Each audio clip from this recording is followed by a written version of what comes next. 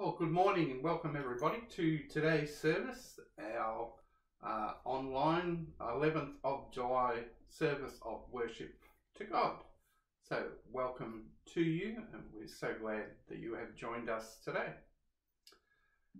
As we gather for worship this morning and as we come to the end of NAIDOC week, we acknowledge the traditional owners of the lands on which we are meeting, and we recognise their special cultural bonds with these lands. We commit to seeking the reconciliation between First and Second Nations peoples of this land and pray for this continuing process and those involved in it. And our opening hymn today is "And Can It Be That I Should Go?"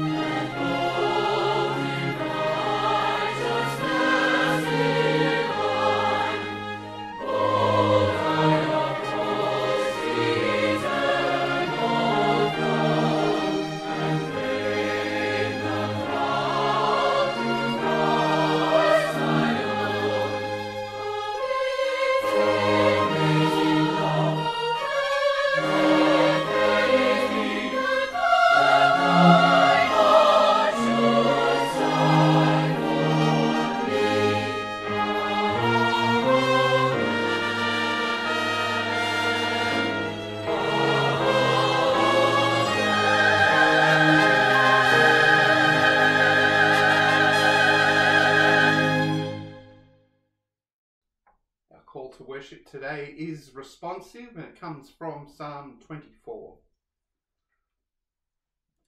And I'll put my glasses on so I can read. The earth is the Lord's and all that is in it, the world and those who live in it. For he has founded it on the seas and established it on the rivers. Who shall ascend the hill of the Lord? And who shall stand in his holy place? Those who have clean hands and pure hearts, who do not lift up their souls to what is false, and do not swear deceitfully. They will receive blessing from the Lord, and vindication from the God of their salvation. Such is the company of those who seek him, who seek the face of the God of Jacob. Come one, come all, let us worship this God. Let us seek his face. Let us praise him now in words of song and prayer. Let us hear from his word, and let us be bathed always in his blessings. Amen. So let us pray. Who are we, O Lord, that all you want to do is bless us? We are your creation. We are your adopted children. And yet we often forget you and think of ourselves long before we think of you. And yet you still want to bless us richly, and through your grace want to give us life eternal with you. Your love knows no boundaries, so that through the death and resurrection of Jesus Christ, your Son, we are redeemed from our own death. For this we give you our thanks and praise. Amen. Our first reading comes from the book of Ephesians, beginning at chapter 1, verse 3. Blessed be the God and Father of our Lord Jesus Christ, who has blessed us in Christ with every spiritual blessing in the heavenly places, just as he chose us in Christ before the foundation of the world to be holy and blameless before him in love. He destined us for adoption as his children through Jesus Christ, according to the good pleasure of his will, to the praise of his glorious grace that he freely bestowed on us in the Beloved. In him we have redemption through his blood, the forgiveness of our trespasses, according to the riches of his grace that he lavished on us. With all wisdom and insight, he has made known to us the mystery of his will, according to his good pleasure that he set forth in Christ as a plan for the fullness of time, to gather up all things in him, things in heaven and things on earth. In Christ we have also obtained an inheritance, having been destined according to the purpose of him who accomplishes all things according to his counsel and will, so that we, who were the first to set our hope on Christ, might live for the praise of his glory. In him you also, when you had heard the word of truth, the gospel of your salvation, and had believed in him, we were marked with the seal of the promised Holy Spirit. This is the pledge of our inheritance toward redemption as God's own people, to the praise of his glory. For the stories from the founding of your church, thanks be to God. And our hymn is, I Know Whom I Have Believed in.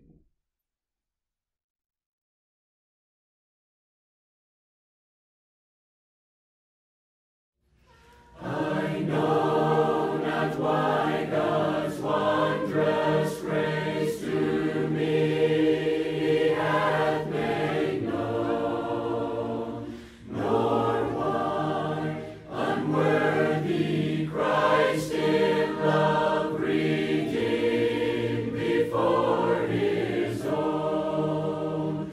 But I know whom I have believed and am persuaded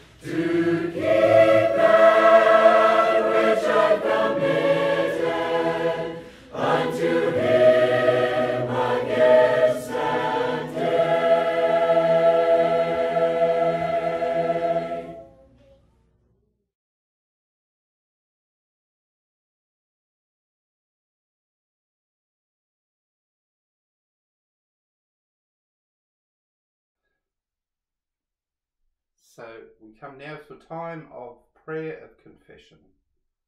So let us pray together. God of love, we confess that we are in bondage to a view of the world that puts our compromise before your justice, that is unable to name the worth and wonder of all your children, that places people in positions that threaten the very soul of who they are, the soul that you see as unique and glorious.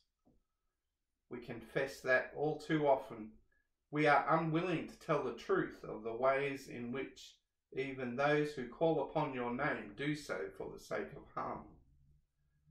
We ask for your forgiveness. We pray for wholeness. We trust in the promise of your hope. Grant us, we pray, the courage to speak, the power to empower, and the mercy to love. Amen. Almighty God, our Heavenly Father, has had mercy on us and has given his only Son to die for us, and for his sake forgives us all our sins. He has drawn those from every nation and culture who believe in his name into his family as children of God, and has given them his Holy Spirit. Grant this, Lord, to us all, and help us to grow as brothers and sisters in your universal family. Amen. So in the spirit of forgiveness and peace that has touched the hearts of people everywhere, let us make peace with those around us, and as we light this candle, let us pray for peace in the world.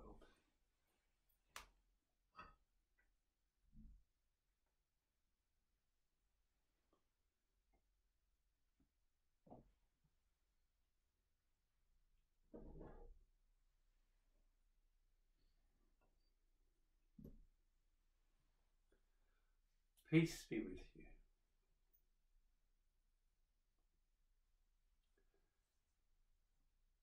Our second reading today comes from the Gospel of Mark, beginning at chapter 6, verse 14.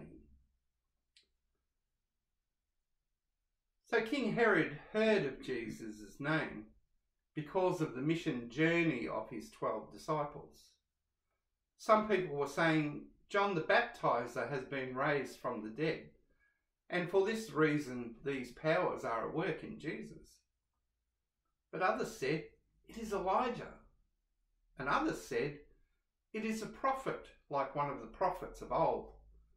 But when Herod heard of it, he said, John, who I beheaded, has been raised from the dead. For Herod himself had sent men who arrested John, bound him and put him in prison on account of Herodias, his brother Philip's wife, because Herod had married her. John said, "It is not lawful for you to have your brother's wife." Herodias, Herod's wife, said, "I hate that baptizer. I want him dead." But Herod is too scared of him, for John is a holy man, and Herod protects him. For some reason, Herod likes to listen to what John says. Herod one day came and said, "It's my birthday today and I'm having a big party. All my friends are coming and we are going to have a wonderful time." Everybody said, "Hooray, we're going to the party." Herodias, who was Herod's daughter, came in and said, "Let me dance for you, father." And she danced before him. "Wonderful, wonderful," Herod said. "I am so happy. Ask me for whatever you wish and I will give it to you, up to half of my kingdom if you wish." Herodias, the daughter, ran to her mother, also Herodias, and said, "Father said he will give me whatever I wish for. What shall I ask him?" Her mother said, "Ask for the head of John the Baptizer on a platter." Herodias went and said to Herod, "I want the head of John the Baptist brought to me on a platter." Herod was a bit anxious. "What have I done? I can't go back on my word, especially in front of all these people. But I don't want to kill John. But I must. Guards, bring me the head of the baptizer." The daughter Herodias came in with the head of John the Baptist on a platter. She went to her mother and said, "Here, mother." "Ha ha ha ha," Herodias laughed. "It is done. The Baptist is finished." When his disciples heard about it, they came and took John's body and laid it in a tomb. For the good news that Christ brings, thanks be to God. And our next hymn is "Just a Closer Walk with Thee."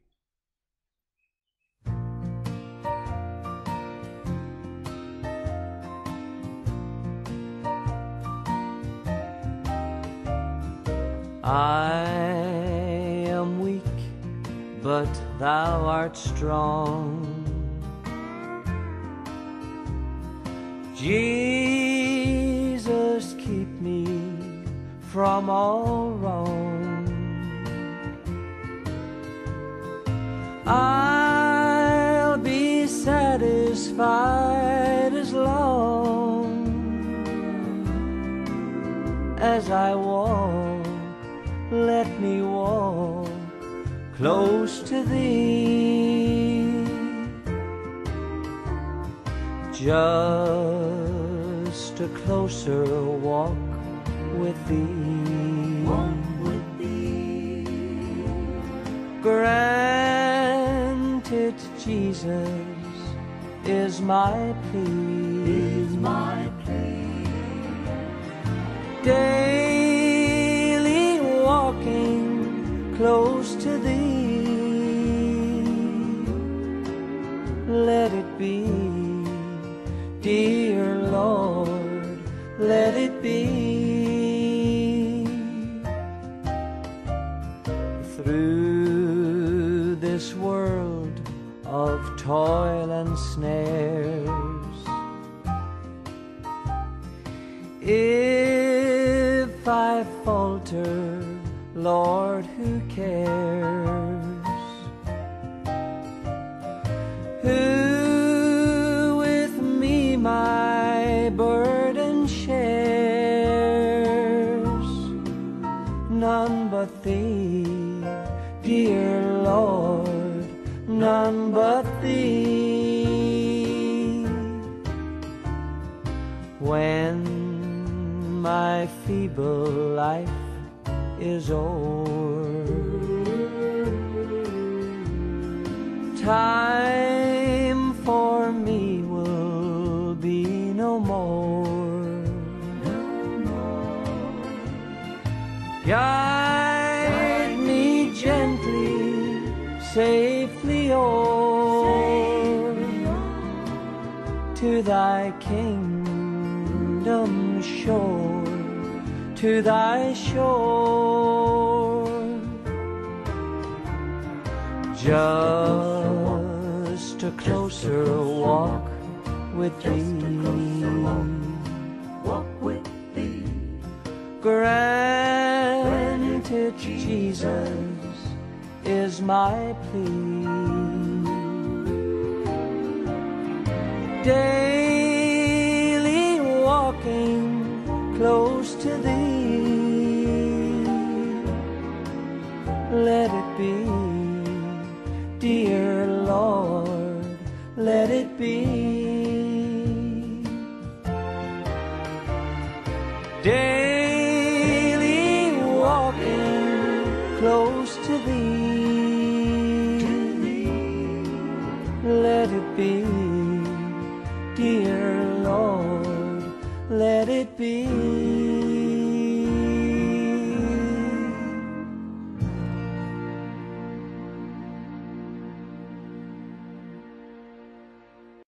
Old hymn, a very favourite hymn. So let us pray. May the words of my mouth and the meditations of our hearts be acceptable in your sight, O Lord, our strength and our Redeemer. Amen.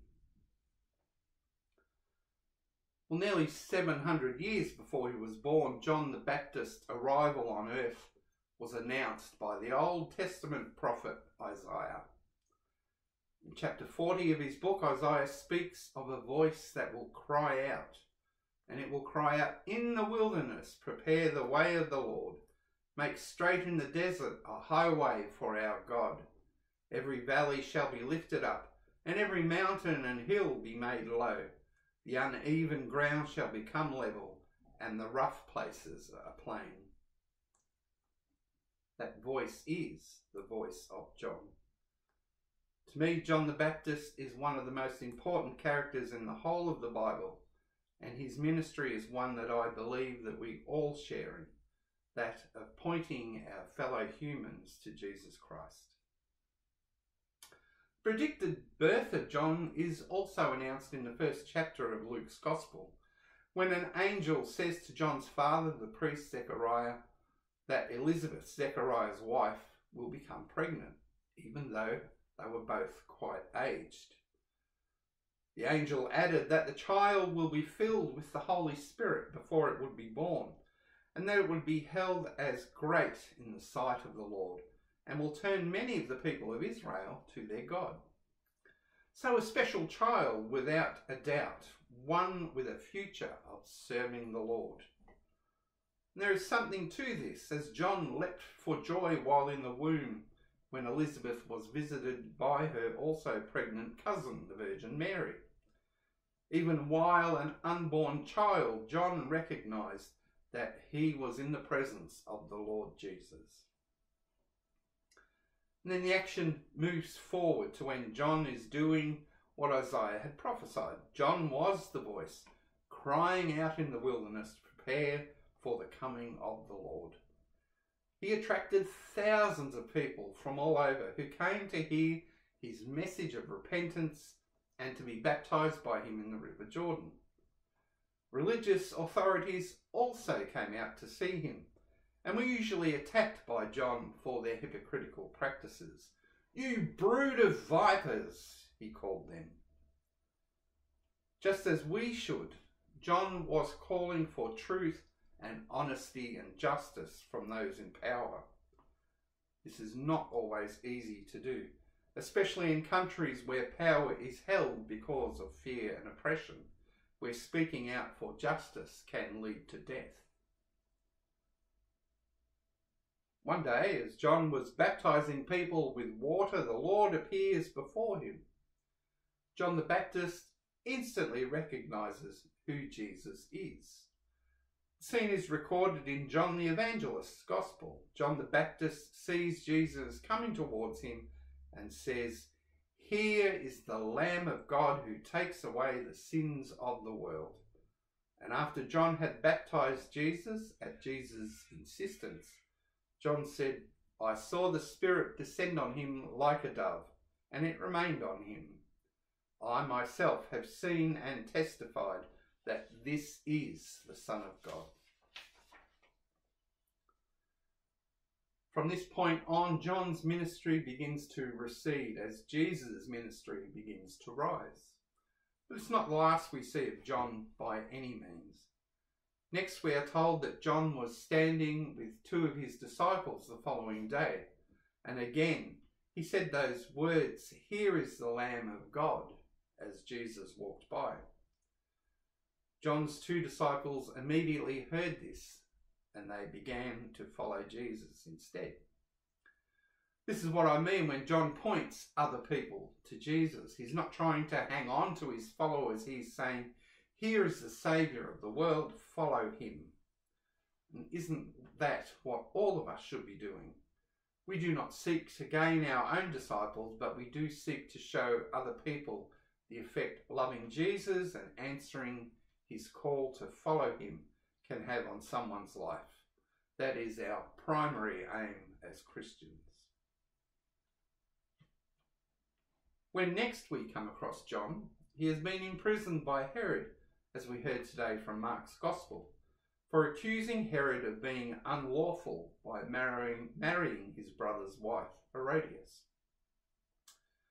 You kind of feel sorry for Herod, for although he suffered these accusations and we were told was perplexed by John, Herod had this grudging respect for him, seeing him as a righteous and holy man. A righteous and holy man, in other words, one who was in a right and good relationship with God and obedient to God. Again, John is modelling what we should seek for ourselves, to be obedient to God and to be in a right relationship with God. And being in this right relationship with God leads to John's death. I suppose, in a way, John becomes the first Christian martyr before any kind of understanding of Christianity was even thought of. Many people have died for their Christian faith. When they were threatened with death, they chose not to renounce their faith in Christ and to accept whatever happened to them. Martyrdom is a powerful concept and a challenging one.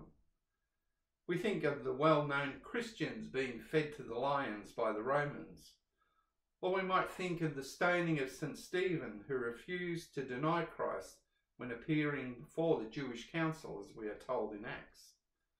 Or we might think of more modern times, such as portrayed in the film of Gods and Men, which I watched recently, when a group of Trappist monks in Muslim Algeria must decide whether to stay and help the poor as they had been doing, or escape and save their lives when a civil war erupts.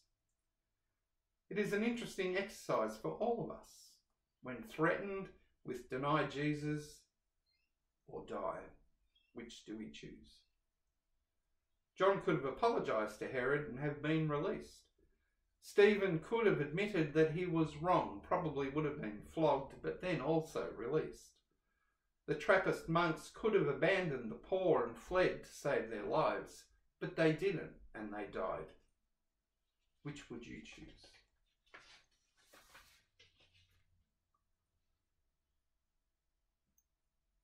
Before he was beheaded, though, while in prison, John the Baptist displayed another characteristic that most Christians do, that of doubt.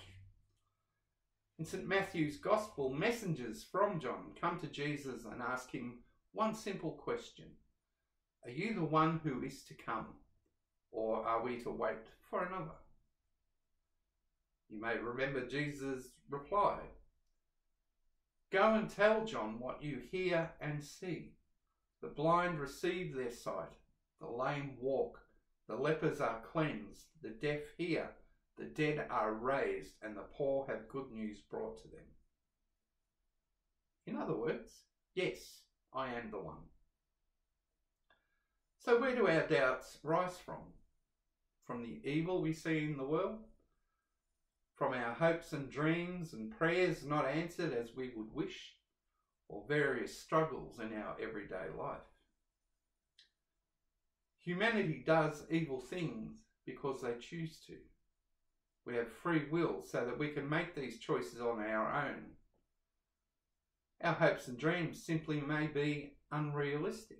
For instance, as you may know, Mary and I love to watch some reality TV shows, and in a lot of these, the contestants say they are doing whatever particular show it is to let their kids know that you can do anything.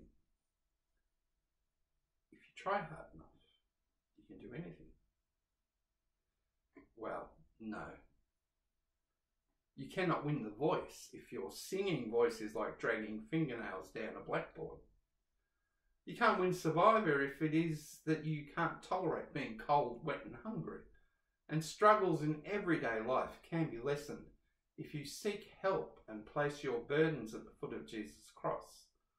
John the Baptist kept his faith despite his doubts, and he gave up his life for this faith. John the Baptist is without doubt a key figure in the Bible, a righteous and holy man, a man whose life had been prophesied about hundreds of years before his birth, and who is still an important figure in the church today, as he reminds us who call ourselves Christian that despite our fears and doubts, it is our life's work to seek justice for all and to repent of our sins, but more importantly, to point others to Jesus Christ. Amen.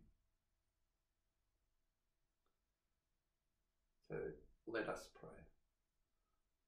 Loving God, we give thanks for the life and ministry of John the Baptist and those who have chosen not to deny their faith, but to choose death in your name for the love of you. Help us to remain strong in our faith when doubts arise and when challenges come before us.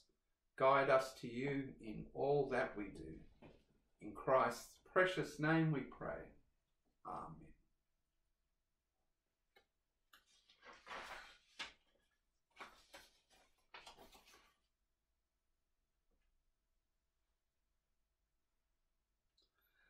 So, let us now bring our prayers of community to God. God of glory, we give you thanks for the wonders of nature and the rich diversity of human life.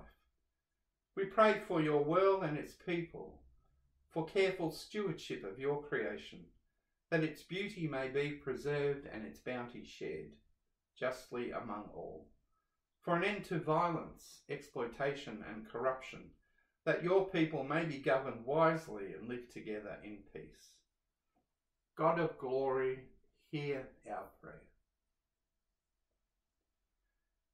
We give you thanks that before the foundation of the world you chose us for your own and destined us for adoption as your children.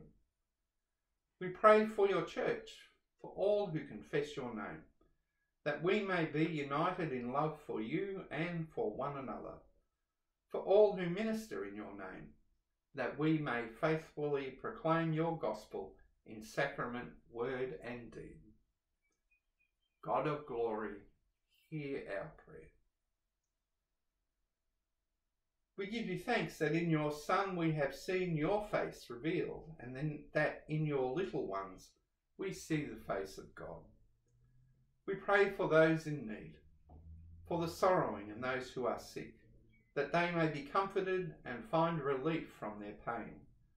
For those in anxiety, depression or despair, that they may find encouragement, hope and peace. God of glory, hear our prayer. And for this community in particular, Lord, we bring before you those known to us in need of prayer. For Sandra and her niece Desiree, for Jim and Grant and Cyril, for Jill and Ian, for Ivy and Gus and Ian. We pray special prayers for Chrissy and Brody, and we also pray for Kelsey, Barbara, Paul and Lorraine, and for June.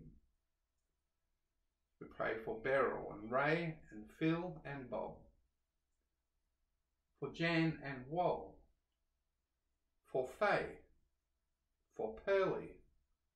For Kathy. For Shaquille. For Denzel. For Jessica and for Nancy. We also pray for Jane and for all those in need of prayer but who have not made known their requests. We pray for them, and we bring the people of Narre Warren North and the people from the communities where you live. We bring them to you. So, God of glory, hear our prayer. Now, in the language you are most comfortable with, let us together pray the prayer that Jesus taught us. Our Father in heaven, hallowed be your name. Your kingdom come. Your will be done on earth as it is in heaven. Give us this day our daily bread, and forgive us our sins as we forgive those that sin against us. And save us from the time of trial, but deliver us from evil. For yours is the kingdom, the power, and the glory, forever and ever. Amen. Our notices this week. Next Sunday, of course, third Sunday of the month is our contemplative service. So if you're attending our online service, make sure you'll have your candle with you so that you can light prayers at home for people you know in need of prayer. Next Tuesday, the 13th of July, is Church Council at 7:30 at the church. And next Wednesday, the 14th of July, groups will resume at the church. They will be socially distanced, etc. QR codes need to sign on, and all the COVID restrictions will be adhered to. So we hope to see you at our groups or perhaps at church next week. So our hymn now is "We Have a Gospel to Proclaim." We have a gospel to proclaim, good news for men in all the earth, the gospel of the Saviour's name. We sing His glory, tell His worth. Tell of His mercy.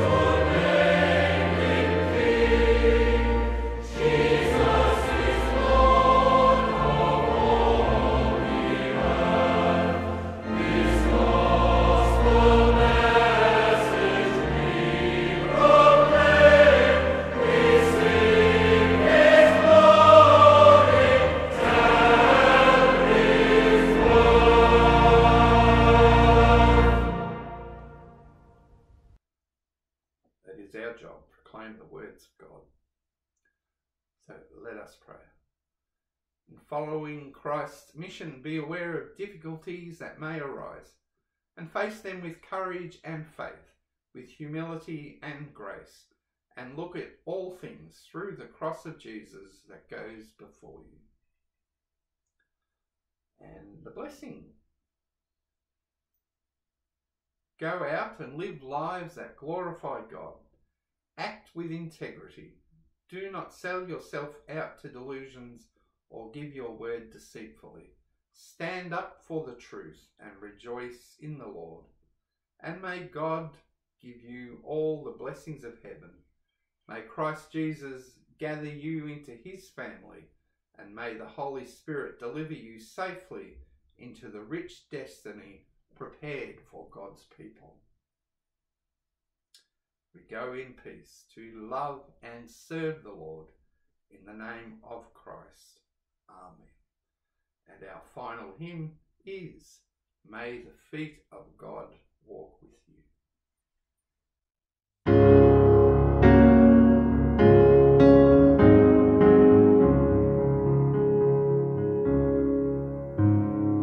May the feet of God walk with you, and his hand hold you tight. May the eye of God rest on you, and his ear hear your cry. May the smile of God be for you, and his breath give you life. May the child of God grow in you, and his love bring you home. May the feet of God walk with you, and his hand hold you tight. May the eye of God rest on you, and his ear hear your cry. May the smile of God be for you, and his breath give you life. May the child of God grow in you, and his love bring you home.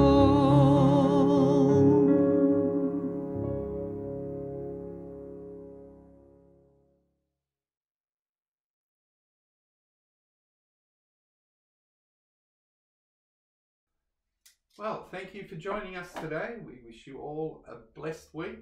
God's blessings are always upon us. So thank you for joining us, and we will see you next week for our contemplative service. Bye for now. Bye.